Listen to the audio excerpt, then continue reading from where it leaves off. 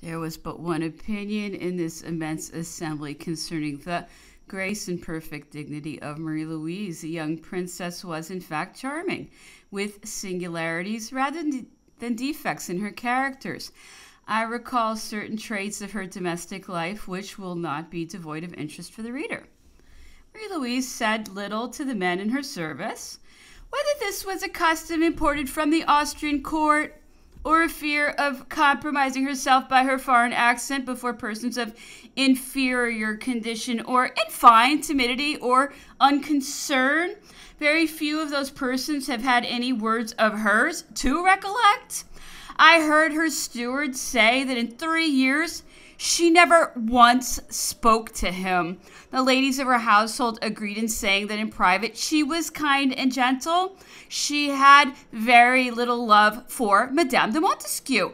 It was a mistake, for there were no assiduous cares, attentions, kindnesses which Madame de Montesquieu did not bestow upon the King of Rome. The emperor was the only one who appreciated that excellent lady, so admirable in every way. As a man, he rated highly the dignity, perfect propriety, and extreme discretion of Madame de Montesquieu. As a father, he was infinitely grateful for the cares she lavished on his son. Everyone explained in his own way the coolness displayed towards this lady by the young empress. Rumors more or less frivolous got into circulation concerning it.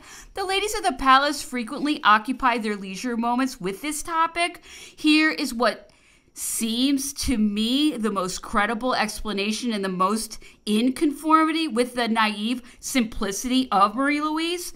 For Lady of Honor, the Empress had Madame the Duchess de Montebello, a charming woman, perfectly well conducted. The latter, they said, was afraid of having a rival in the heart of her august friend. And as a matter of fact, the one she had most to dread was certainly Madame de Montesquieu, for this lady united all the qualities which pleased and made one beloved. Born of an illustrious family, she had received a distinguished education. To the manners of the best society, she joined a solid and enlightened piety. Never had calumny dared to attack her conduct, which was both noble and well regulated. Not that she was not accused of being somewhat haughty, but this haughtiness was tempered by so cordial a politeness and a kindliness so gracious that one could easily believe it proceeded merely from dignity. She took the tenderest and most assiduous care of the King of Rome, and certainly she whom the most generous devotion afterwards induced to tear herself from her country, her friends, and her family in order to follow the fortunes of a child, all of whose expectations had just been annihilated, had a right to extreme gratitude on the part of the Empress. Madame de Montebello was accustomed to rise very late. In the morning, when the emperor was absent, Marie Louise used to go and chat with her in her chamber.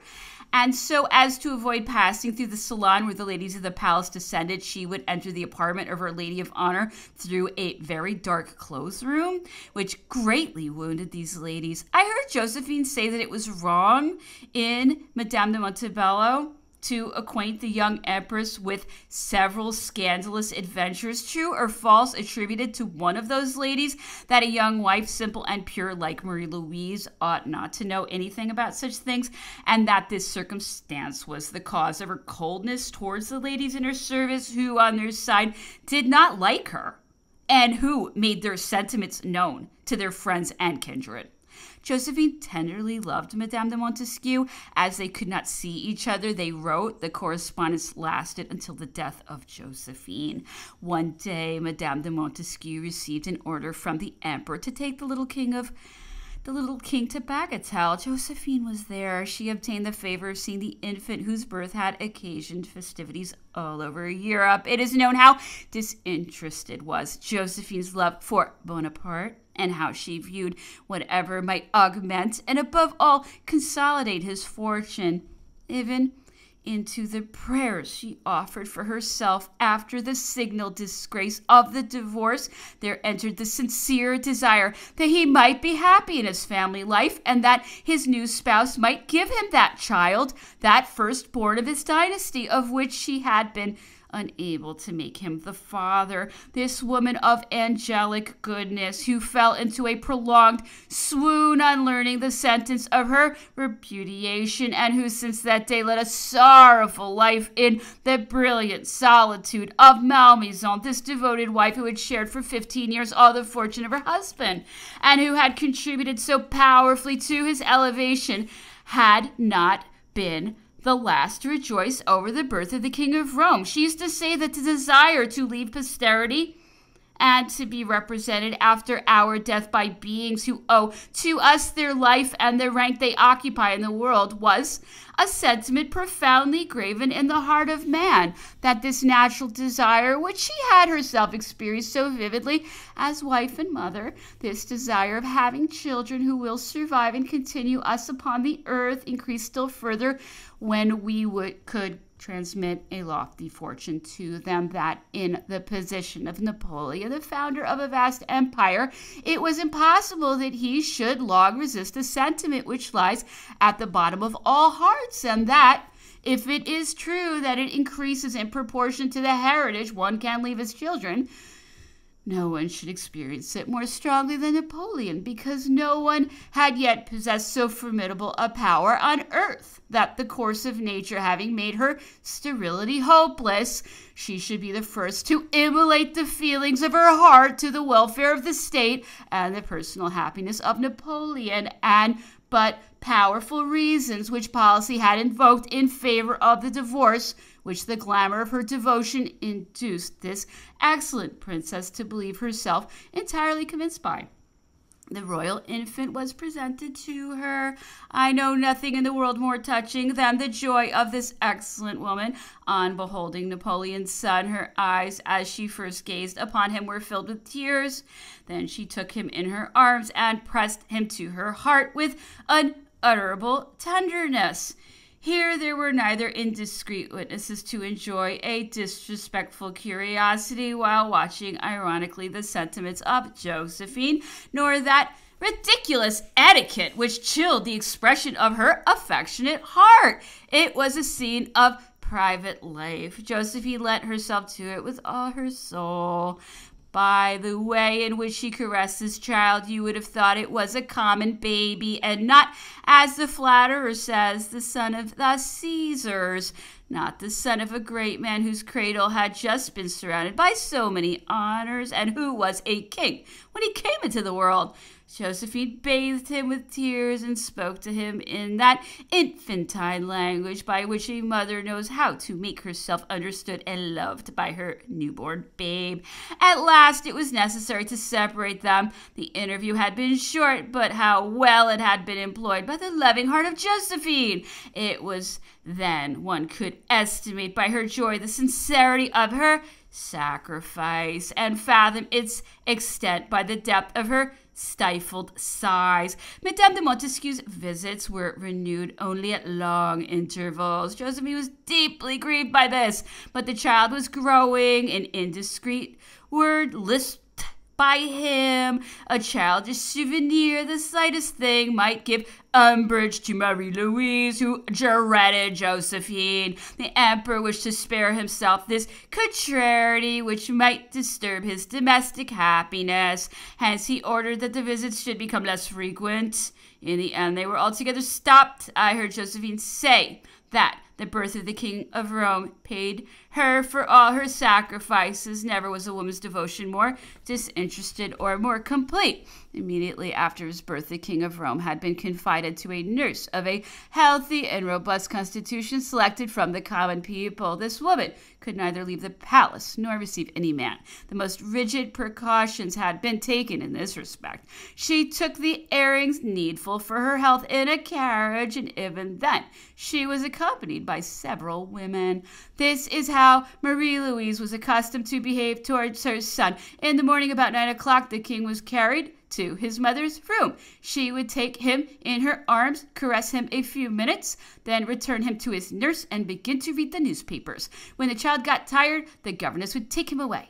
At 4 o'clock, it was the mother's turn to visit her son. Marie-Louise would go down into the king's apartments, taking with her a little scrap of embroidery, at which she worked without paying it much attention. 20 minutes later, someone would come to tell her that Monsieur Isabey or Monsieur Prudhon had arrived for the drawing or painting lessons. Then the empress would go back to her own rooms. Thus elapsed the first months that followed the birth of the King of Rome, the intervals between fetes. The emperor busied himself with decrees, reviews, monuments, projects, taking few relaxations, laboring much, indefatigable in all employments, yet not seeming to have anything wherewith to occupy his powerful mind, and made happy in his privacy by a young wife by whom he was tenderly loved. The empress led a very simple life that sufficed for her character. Josephine had needed more movement, hence her life was more exterior, more animated, more fashionable. That did not prevent her from being very well adapted to the ways of family life, very affectionate and cordial with her husband, whom she knew how to make happy in her own way. One day when Bonaparte came back very much fatigued from hunting, he sent to ask Marie-Louise to come and see him. She came. The emperor took her in his arms and gave her a hearty kiss on the cheek. Marie-Louise took her handkerchief and wiped it off. "Well, Louise," said the emperor, "so I disgust thee?" "No," replied the empress. "I have a habit of wiping myself like that. I do the same with the King of Rome." The emperor seemed dissatisfied. Josephine had been very different. She loved to receive the caresses of her husband and even sought them. It sometimes happened that the emperor would say to his young wife, "Louise, sleep in my room." "It is too warm in there," the empress would reply. And as a matter of fact, she could not endure warmth, like a German. And Napoleon's apartments were always heated. She had always an extreme repugnance for odors. Nothing but vinegar or sugar could be burned in her room. Chapter 20. In September 1811, the emperor resolved to make a journey to Holland with the empress with the purpose of seeing for himself whether his intentions had been faithfully complied with in what concerned both the civil and religious administrations. Their Majesties left Compiègne on the 19th and arrived at Montreuil-sur-Mer at 5 o'clock in the evening. I attended the emperor on this journey. I have read in the Memorial of O'Meara, which we will read, that Marchand was then in Napoleon's service. That statement is inexact. Monsieur Marchand did not enter the private service of the emperor until 1814.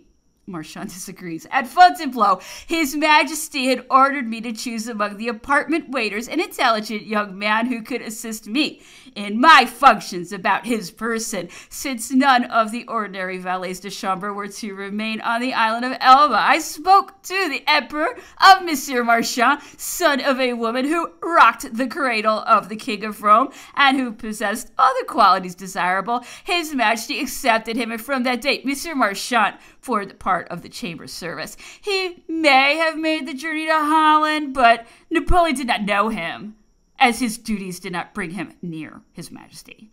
I will recount a part of what I saw during this journey, the details of which are not generally known. Besides, it will give me an opportunity to criticize certain other assertions of the sort I have just referred to, and which I have read with surprise and often with indignation in the Memoirs contemporains.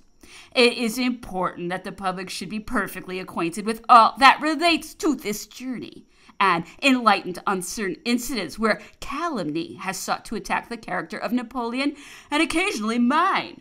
An obscure but strongly attached servant of the emperor, I must have it at heart to explain all that is doubtful, to refute all that is false, to criticize all that is inexact in what concerns the judgments passed upon my master and myself. I shall fulfill my duty frankly. I have given some guarantees of that in what has already appeared in my memoirs. A little incident took place at Montreuil, which gives me pleasure to recall because it demonstrates the alacrity with which Napoleon visited the fortifications or embellishments being made in the cities, either in consequence of his direct orders or of a general impetus. he had given to this important branch of public service. After having gone over the works executed during the year in the fortifications of Montreuil and made the tour of the ramparts, the emperor repaired to the citadel, afterwards leaving it to go and examine the exterior works. An arm of the river Conche, which laves one of the walls of the city, stopped his way. His entire suite set to work to form a bridge with planks and facades, but the emperor, growing impatient, crossed the river with the water up to his knees. The proprietor of a mill on the opposite bank took his majesty under the arm to assist him in climbing the dike, and profited by the occasion to point out to his majesty that as his mill was in the line of the projected fortifications, it would necessarily be torn down. His majesty turned to the engineers and said, "This honest man must be reimbursed for the loss we occasioned him." The emperor continued his examination and did not re-enter his carriage until he had seen everything at leisure and talked a long time with the civil and military authorities of Montreuil. On the way, a soldier wounded at Ratisbonne was presented to him. His majesty instantly gave him a gratuity and ordered that his claim should be presented to him at Bologna, which he reached on the 20th. This was the second time that Bologna had received the emperor within its walls. Immediately on his arrival, he went aboard the fleet and made it go through its maneuvers. An English frigate making a show of coming near to watch what was passing in the roadstead, His Majesty instantly sent out a French frigate, which went full sail towards the unfriendly vessel, but the latter stood out to sea and disappeared. September 29th, His Majesty was at Flushing. From Flushing, he went to visit the fortifications at Tervier. As he was going through the different works at this place, a young woman threw herself at his feet. Her eyes were bathed in tears. With a trembling hand, she held out a petition to the emperor. Napoleon had her kindly raised and asked the object of her petition. "Sire," said the poor woman, sobbing, "I'm the mother of 3 children, whose father is one of your majesty's conscripts. The children and their mother are in distress." "Monsieur," said His Majesty to a member of his suite, "take the name of this man. I will make him an officer." The young woman tried to express her gratitude, but emotion and tears she was shedding prevented her uttering a single word. The emperor went on with his examination. Another benevolent action had signalized his departure from Ostend. On leaving that city, he followed the Estrau. Not wishing to make the tour by the locks, he jumped into a fishing boat to cross the Swine, along with the Grand Equerry, the Duc de Vicenza, Count Lobau, one of his aides-de-camp, and 2 chasseurs of the guard. 2 poor fishermen sailed the bark, which, with all its rigging, was worth 500 florins. It was all they had. The passage lasted half an hour. His Majesty arrived at Fort Orange in the island of Cadson, where he expected the prefect and his suite. The emperor was wet and had suffered from cold. A great fire was lighted, at which he was very glad to warm himself. The 2 fishermen were then asked what they would take for the passage, and they replied, 1 florin for each passenger. Napoleon ordered them to be brought to him. He had 100 Napoleons counted out to them and assigned them a life pension of 300 francs. It would be difficult to imagine the joy of these poor fellows, who were far enough from suspecting what passenger they had taken aboard their bark. When they knew it, the whole country knew it, and it gained Napoleon not a few hearts. Already the Empress Marie-Louise was receiving on his account at the theater and in the streets of Brussels the most animated and sincere applause. 2 months before the arrival of their majesties, the people all over Holland had begun to get ready to receive him worthily. There was no little village on the route selected by the emperor that did not show itself eager to merit his good word by the proportionate magnificence of the welcome of His Majesty received there. Nearly the whole court of France made this journey. Great dignitaries, ladies of honor, superior officers, aides-de-camp, chamberlains, equerries, ladies of the bedchamber, quartermasters, kitchen attendants, none were lacking. Napoleon had wished to dazzle the honest Dutchman by the magnificence of his court, and in fact it was not without its effect upon this population, whom his good manners, his affability, and the recital of the benefits with which he strewed his pathway had already won, in spite of some scowling faces which murmured pipe in mouth against the trammels laid on commerce by the continental system. The city of Amsterdam, where the emperor had intended to remain for some time, suddenly found itself in a state of singular embarrassment. This city had a very extensive palace, but there was neither a coach house nor a stable connected with it. Now for Napoleon's suite. This was a matter of prime necessity. The stables of King Louis, apart from their insufficiency, were in a quarter too remote from the palace for anyone to dream of putting up there even a section of the emperor's carriages. There was a great perplexity in the city, and people put themselves to much trouble to shelter the emperor's horses. To improvise stables in a few days at a minute's notice was impossible. To put up sheds in the middle of the courtyards was ridiculous. Happily, a means of extricating everybody from embarrassment was found by one of the quartermasters of the palace, Monsieur Emery, a very intelligent man who had learned from Napoleon and from circumstances never to recoil before difficulties. To the great astonishment of the worthy Dutchman, he hit upon a plan of converting their flower market into coach houses and stables, and establishing there under immense tents the equipages of the emperor. I have read in the Memoirs Contemporains an anecdote to which it is my duty to give a formal contradiction. Here it is.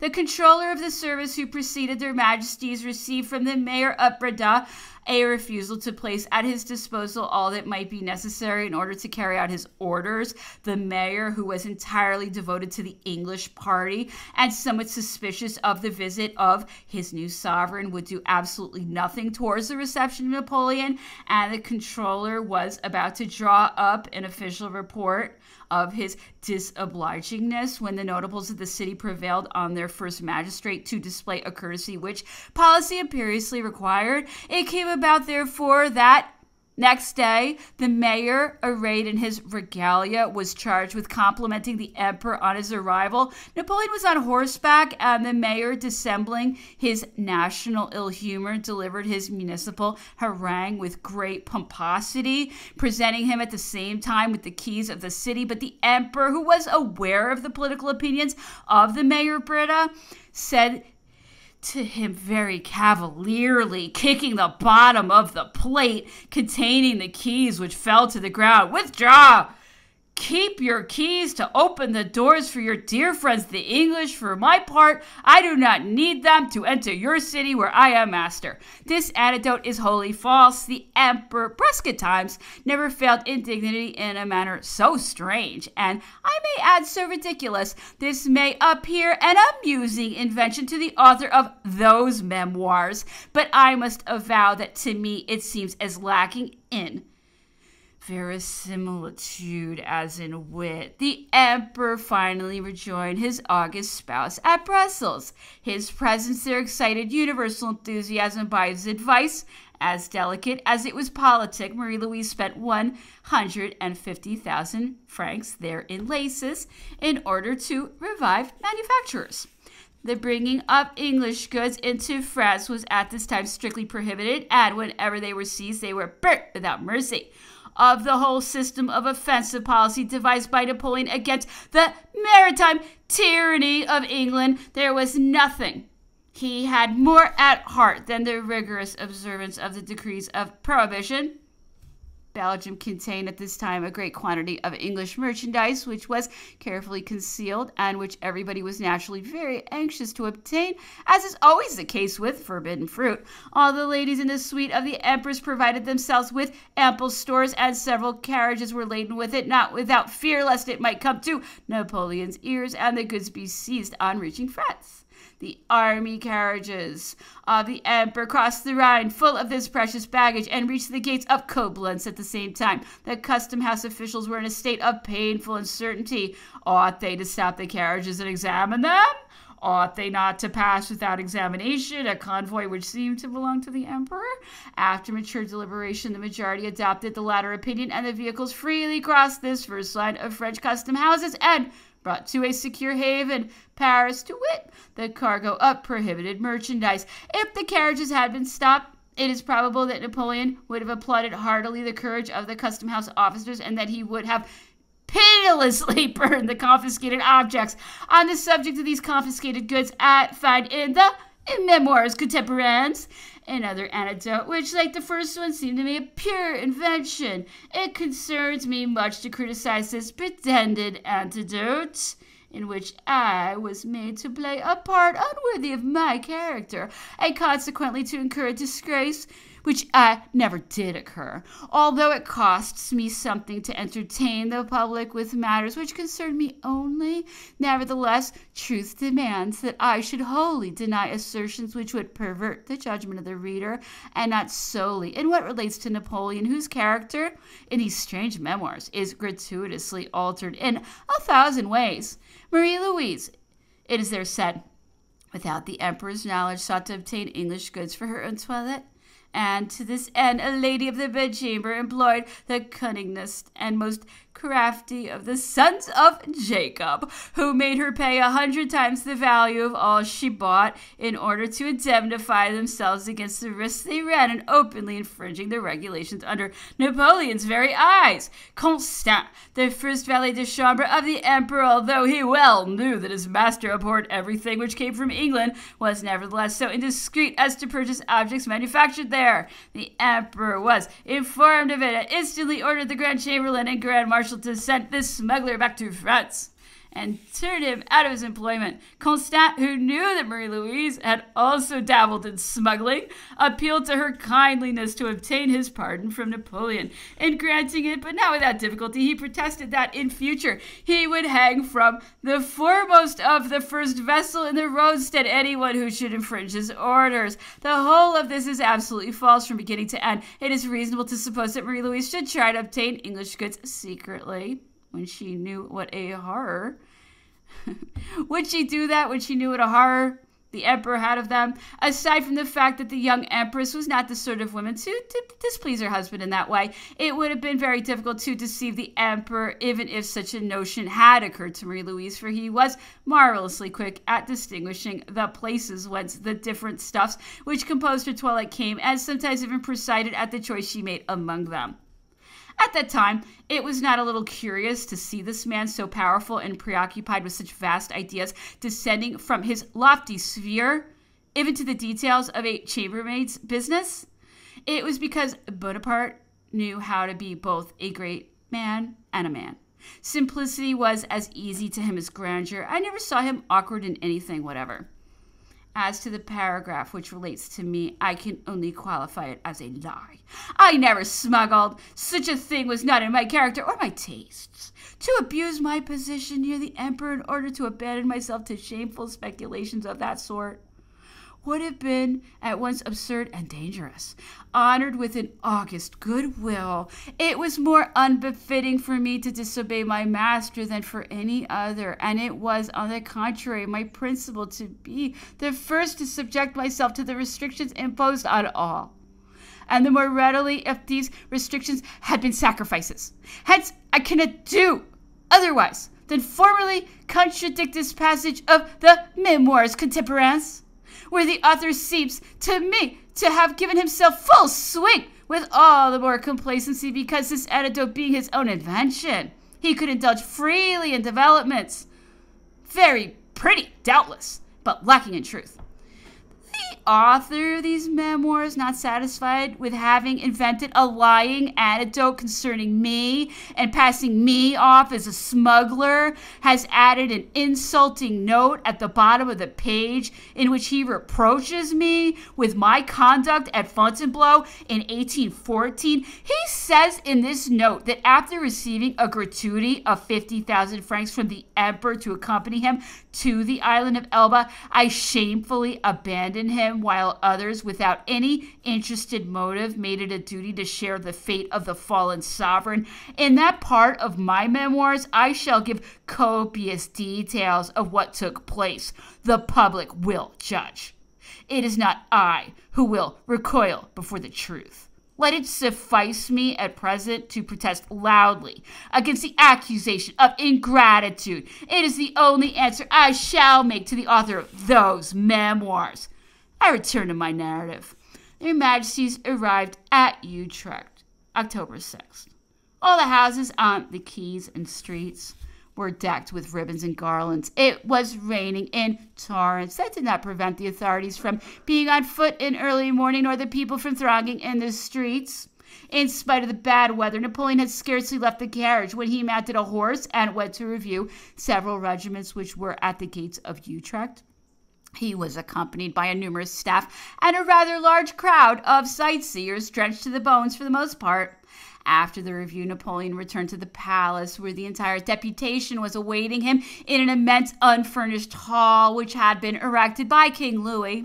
Without changing his clothes, he gave audience to all who were eager to congratulate him and listened with kindly patience to the harangues addressed to him. Here again, the authors of the Memoirs contemporains has found means to attribute a stupid and gross impropriety to Napoleon. Napoleon, he says, returned to his apartments and, feeling fatigued by his ride, went to bed, although he was expected in the dining hall where the important personages were assembled. He sent the Empress word to go to table without him with the invited guests. Marie-Louise came to him and urged the embarrassment she would feel amidst so many unknown persons. Napoleon insisted, and the Empress was obliged to dine without the Emperor. They sat down at table, and heaven knows whether the dinner was gloomy. The Emperor could not hide The Empress could not hide her ill humor, and the guests seemed to be scandalized by the Emperor's conduct. They were much more so when Napoleon appeared after his siesta in a simple morning coat and slippers. Then follows some very philosophic reflections and a citation of 2 lines, which I spare the reader. Like the former ones, the whole of this story is embellished with details. It is unfortunate that it should be so in vain, for the anecdote is as unlikely as ridiculous. At no time would the emperor have permitted himself so gross a violation of the proprieties. In no country would he have so gratuitously embittered the superior classes by displaying an unbecoming disdain for the high functionaries invited to his table by his chamberlain in his name. He had not merely too much tact, but also too much intelligence to forget himself in such a way, but above all in Holland, in a country which had just passed under his domination and where he counted only subjects of a day. In Holland, where he had more need than anywhere else of that affability which attaches conquered people to their conqueror. In Holland, where he had spared nothing, made himself cheap, almost coquetted, in order to neutralize by winning hearts the distressing but inevitable effects of his commercial measures.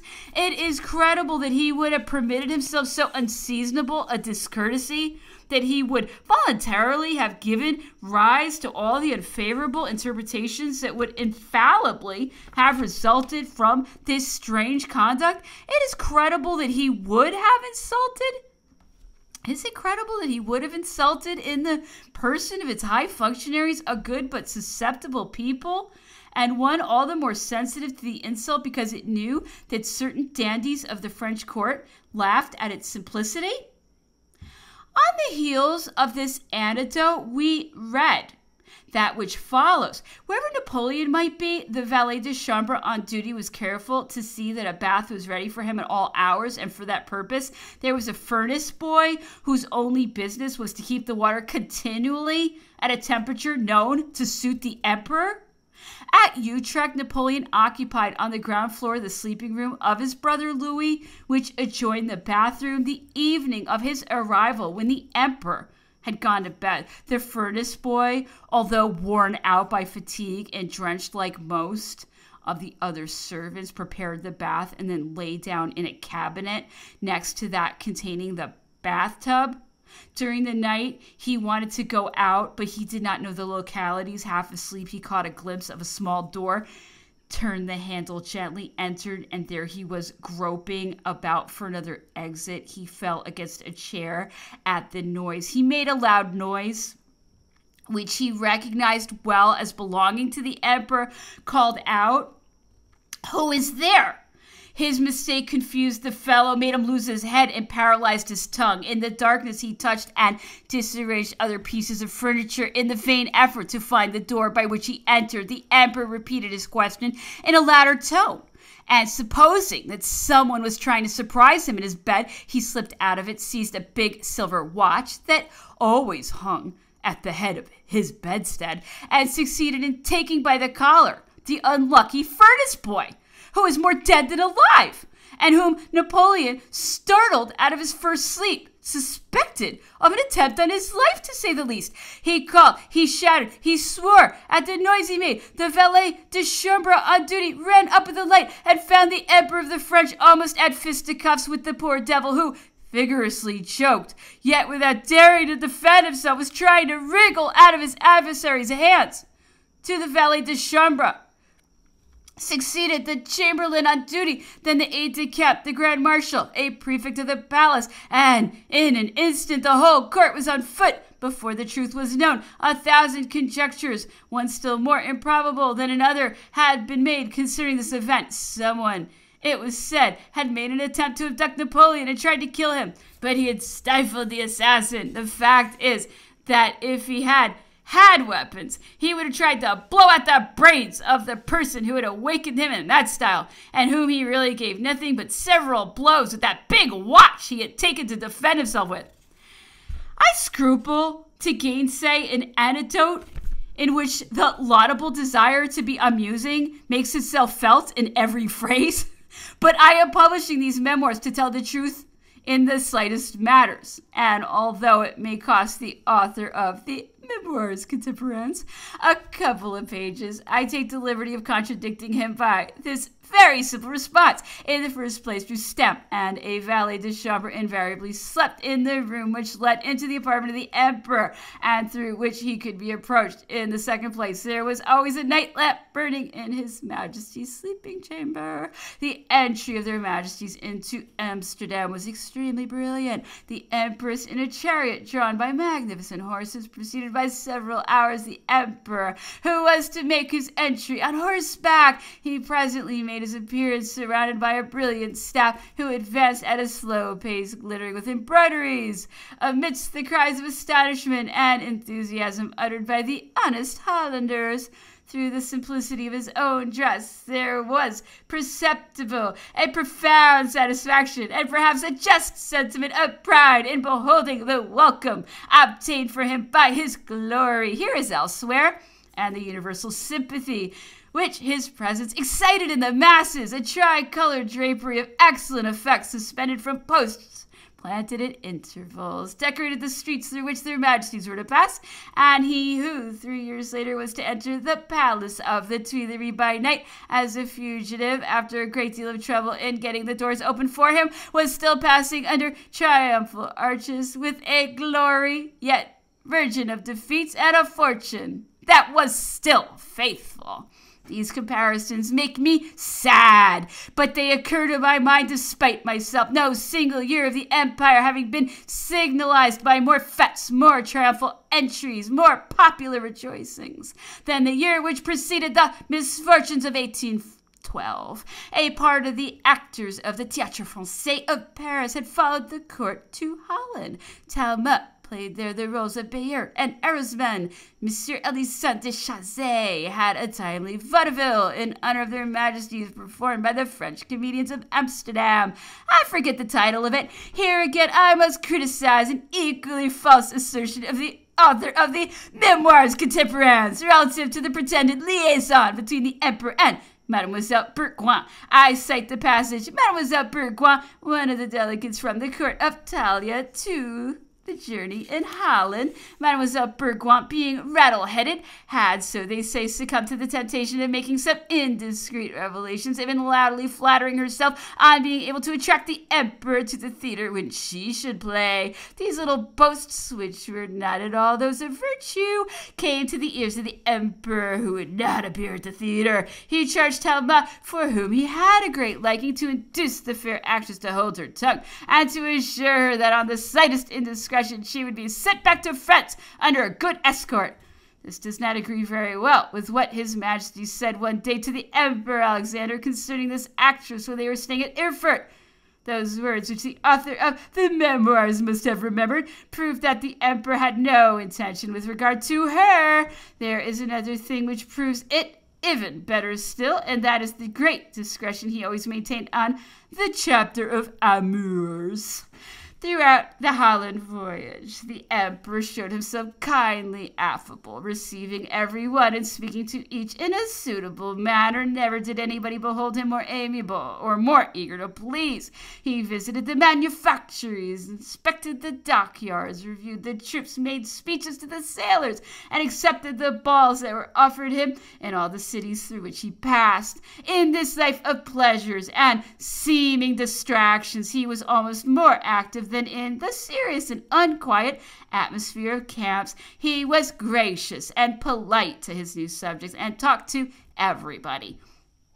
But in these excursions, amidst these fetes, in all this racket of the cities which came to meet him or acted as his escort under these triumphal arches erected for him sometimes at the entry of an obscure village, his mind was more serious than ever, and his soul more anxious, for from this time he was dreaming of his expedition to Russia. It may be that there entered into this amenity of manners, this graciousness, this benevolent actions, the better part of which, moreover, was characteristic of him, the design of preparing in advance some ameliorations of the discontent which this expedition must produce, perhaps by attaching hearts to his person, by putting forth all his means of pleasing. He thought to win his pardon by enthusiasm for a war which, no matter how it resulted, must cost the empire so much blood, so many tears.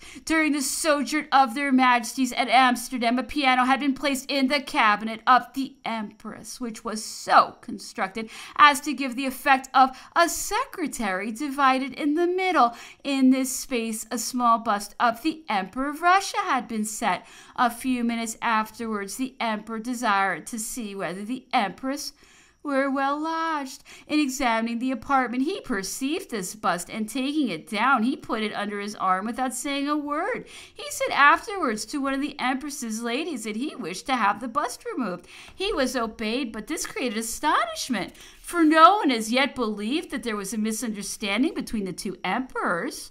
Some days after his arrival at Amsterdam, the emperor undertook to make several excursions in the country, accompanied by not a very numerous suite. At Sarsdam, he visited the thatched cabin which for some time sheltered Peter the Great when he came to Holland under the name of Peter Mikolov to study the art of construction.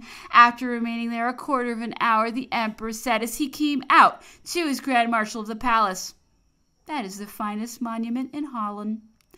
The day before, Her Majesty the Empress had been to visit the village of Broek, of which North Holland is as proud as if it were a marvel. Nearly all the houses in this village are built of wood, and but 1 story high. The boards which garnish their fronts are adorned with different paintings according to the whim of the proprietors. These paintings are very well cared for and remain in a state of perfect freshness. The window panes of very fine glass allow one to see curtains of figured China silk, painted muslins, and other Indian stuffs. The streets are paved with bricks and very clean. They are washed and scoured regularly and covered with very fine white sand, with which different figures are imitated, especially flowers.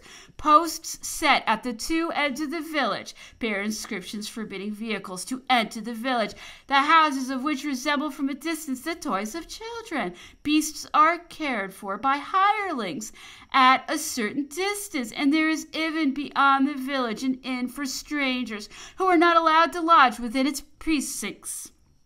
On the front of some of the houses I noticed either a parterre or a certain arrangement of colored sands and shells, sometimes little statues in painted wood, sometimes brushes cut into odd shapes. There is nothing, even to the dishes and the handles of the brooms, which is not painted in diverse colors and attended to like the rest of the house. The inhabitants carry cleanliness so far as to oblige those who come into their houses to lay aside their shoes and put on the slippers which are at the door, and intended for this singular use. This fact reminds one of an anecdote about Emperor Joseph. This prince presented himself in boots at the door of a house in Brook, and being asked to change them before entering, he said, "I am the emperor." "If you were the burgomaster of Amsterdam," replied the master of the house, "you could not come here in boots." The good emperor put on the slippers. During the journey in Holland, their majesties were informed that the king of Rome had cut his first tooth. The health of the august infant had not suffered from this first labor of dentition. In one of the small villages of North Holland, the notables requested the emperor's permission to present to him a man aged 101 years. He ordered him to be brought. He was still vigorous and had formerly served in the guards of the stadtholder. He presented a petition to the emperor asking him to exempt from the conscription one of his grandsons, the support of his old age. His Majesty replied through an interpreter that he would not deprive him of his grandson, and Marshal Duroc was charged to leave the poor old man a testimonial of the imperial liberality. In another little village of Friesland, the authorities made this singular address to the emperor: "Sire, we were afraid to see you with all the court. You are almost alone. We can see you all the better and more at our ease. Long live the emperor!" The emperor applauded this loyal felicitation and thanked the orator in an affecting manner. After this long journey passed in festivities, reviews, and pomps of every description, the emperor, meanwhile, though preserving an air of amusement, making profound observations on the moral, commercial, and military situation of Holland, observations which resulted on his return to Paris, and even while in that country in wise and useful decrees, their majesties quitted Holland by way of Haarlem, The Hague, and Rotterdam, where they were welcomed as elsewhere in the country by fetes. They crossed the Rhine, visited Cologne-la-Chapelle, and arrived at St. Cloud in the early part of November 1811.